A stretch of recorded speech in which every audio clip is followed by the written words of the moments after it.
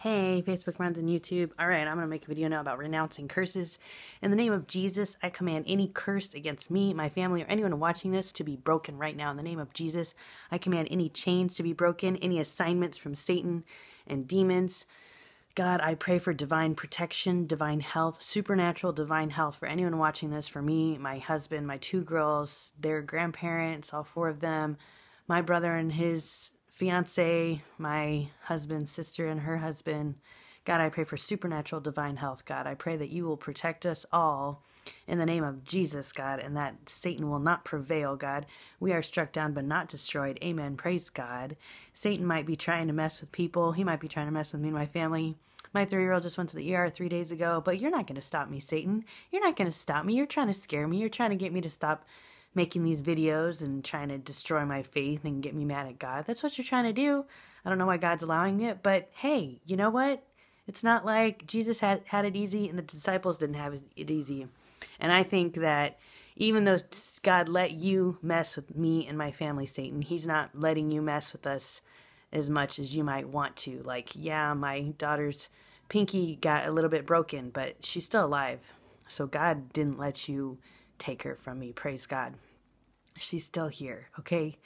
So you think that you can have power over me and my family? Like, you can't. Like, you can have a little bit of power, but you're a dog on a chain, fool, okay? And I'm talking to you, Satan, and I'm talking to all you Satanists that are out there that are trying this cyberbullying stuff, trying to pick on people. It is not cool, okay? You're just a dog on a chain. That's it.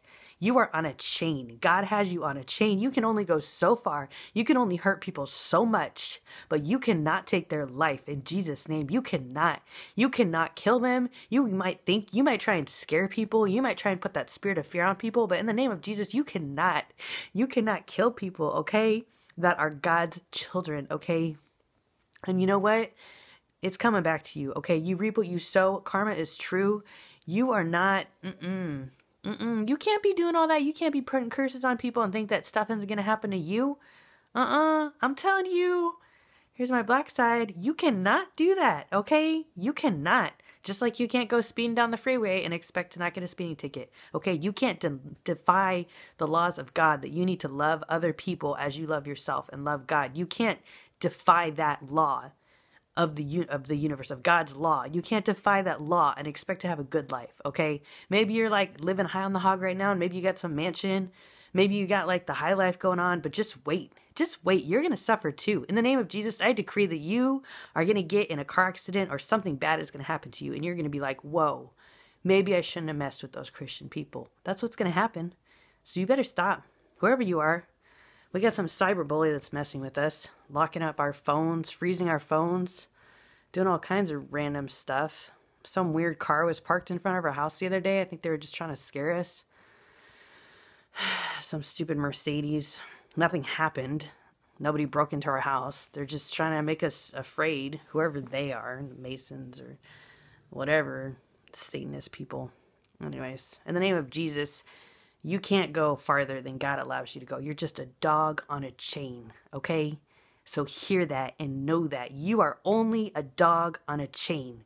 And if you don't want to be a dog anymore, turn to Jesus, okay? It's time for you to get Christian. It's time for you to follow God and to stop following Satan because he is less, okay? You might think that Satan is God. No. No, he is only doing as much as God allows him to do. So if you want to be on the winning team, you need to come on God's team, okay? You need to come on Jesus's team. Praise God, because I'm on the winning team. You're just a dog on a chain. That's all you are. Like, you can bark at people. You can try and scare them. But you can't go that far. You think you're free? No. No, you're not free. You're on a chain, okay? Satan puts everybody on a chain. You think that you're free?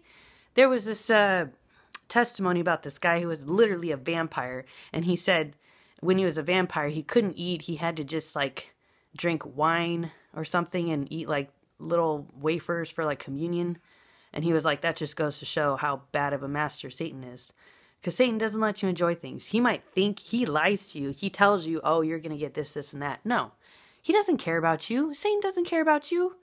I don't know, whoever you are, if you're watching this, if you're like a Satanist, because I know you're watching this, and I know you watch us through our little phones, and I'm not crazy. That is not a conspiracy theory. Somebody, if you're watching this, somebody watches us through these little camera things on our phone. So I recommend that you cover them up when you're not making a video like this. Anyways, God help them. But we're supposed to pray for enemies. So I'm just going to pray for all y'all. Dear God, I pray for anybody who wants to spy on people and mess with people and cause fear and try and split up marriages, split up families, get people fired from work, try and kill small children by having them fall off their bike, by giving them satanic curses. In the name of Jesus, God, I pray that you will save these people, God. I pray that you will turn their hearts toward you. Because it's so sad. And I'm so tired of it. And it's not going to stop me, so you might as well stop trying. You're not going to stop me, okay? No matter what, I'm going to become a teacher eventually. I don't care if I become a teacher next year, maybe the next year. But you're not going to stop me. You're not going to take away my faith. You're not going to break up our family. You're not going to make us lose our house. And you're not going to get my husband fired. So you better stop. It's not going to work, okay? So stop. Whoever you are. I hope you're not the government. I don't think you are. I think you're just some random offshoot satanic cult worshipping Masonic group. And you need to stop. You need to stop picking on Christians. And you know what? You Masons, you're not even alive anymore. You guys are like dying out. I saw it on Facebook groups. There's only like 2 Mason Facebook groups. And they happen to be here in Texas. Thanks, Texas, for still having Masons. Makes me want to get out of Texas, but whatever. The only surviving Masons still are here in Texas, it looks like, according to Facebook. Because there's no other like state that says California Masons or whatever. There's just Texan Masons.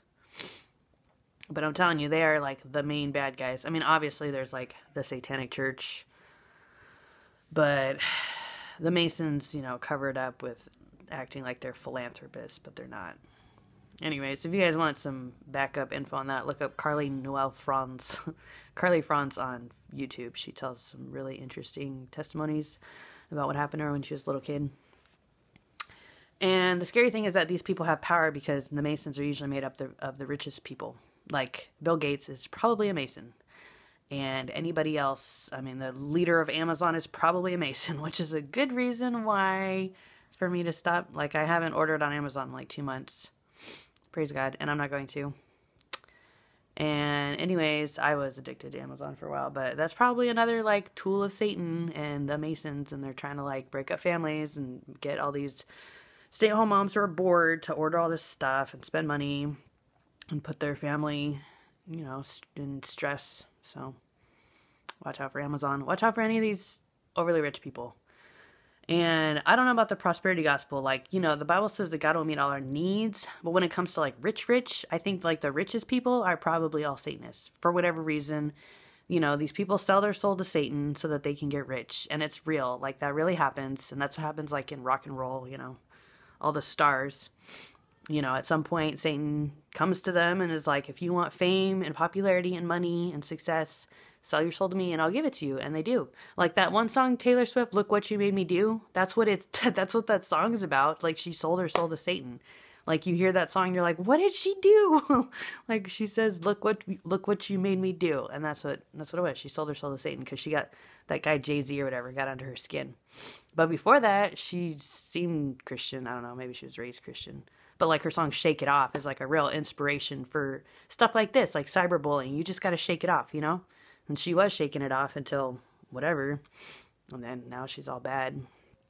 But anyways, you just got to not let that stuff get to you. That's why that verse is so key. Guard your heart above all else, for from it flows the issues of life or something. Like, you can't let your heart be open. You can't wear your heart on your sleeve. You got to be tough. You got to protect your heart. You can't let people in.